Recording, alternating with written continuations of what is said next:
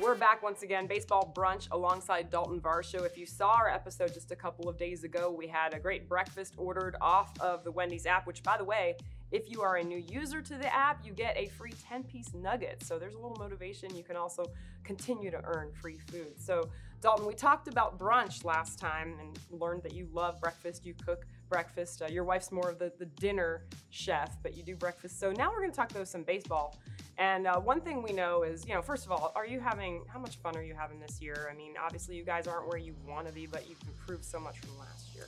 Yeah, I think it's just it's so exciting for the youth to kind of finally come up, and we're going to have more probably coming up here pretty soon.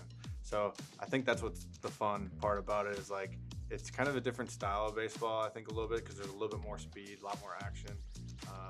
And I think it's just, for me, it's a lot more fun in the outfield of having Alec and Jake McCarthy both out there. And we create a lot of speed and we cover a lot of ground, and we just try to have fun out there along with each other, and we pull for one another. And I think you just start seeing a lot of guys that are really caring for one another, and it's really cool to kind of be around.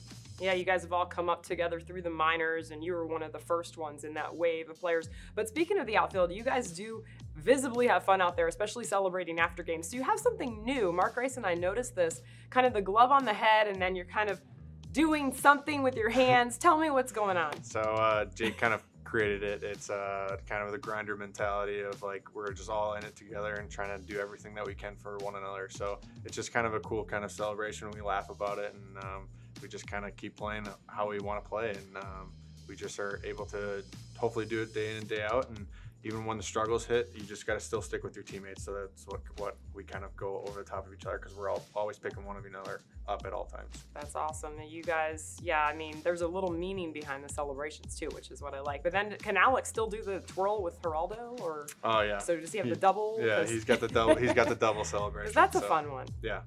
Yeah. Especially the height difference is kind of fun to watch, right? Like, yeah. Those two guys. But there's a lot of speed out there, like you mentioned. I'm curious. I know, your dad, Gary, we talked about his playing career and how that influenced you.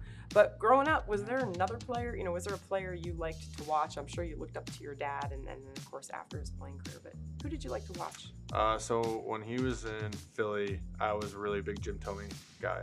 I loved him, and he always took time for me to, like, go down on the cage, flip me baseballs, and, like, just took the extra little bit out of his day to try to make my day.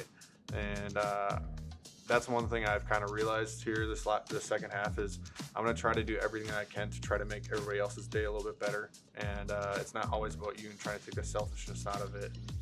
Just play for my team and do everything that I can to help these younger guys kind of get their feet on the ground, because we're a young team, and I know how hard it is because I came up when there was a lot of older guys, and I was lucky enough to have Cole Calhoun to kind of put his arm around me and kind of trust me of being like, hey, you're going to be a guy here. You just got to keep grinding through even when things are not going well. And so I'm hoping able to do that for a lot of young guys that are going to come up, and I know how hard it is. Like, I know what it's like to fail up here. I also know what it's like to succeed. So that's one thing that I really want to help these guys with, is just trusting who they are. And it doesn't matter how you play. If you play with a lot of energy down in the minor leagues, come up here and do the same thing. Nobody should look at you any differently.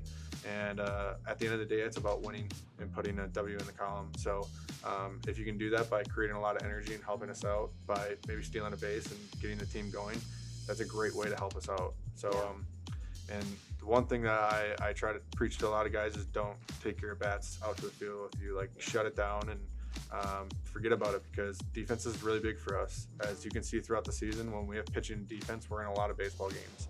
So it's pretty cool to kind of see a lot of the guys grow and just become who they are. I mean, that's so many great points there. I mean, Thome doing what he did for you, and now you want to pay it forward. So I love that. And those guys are going to benefit from that. You're still growing, but you are one of the more mature voices in there, even though you've only been here for a short time. So Daulton, thanks so much. It's been fun to visit with you on the Baseball Brunch. Yeah, thank you. All right, once again, we're presented by Wendy's.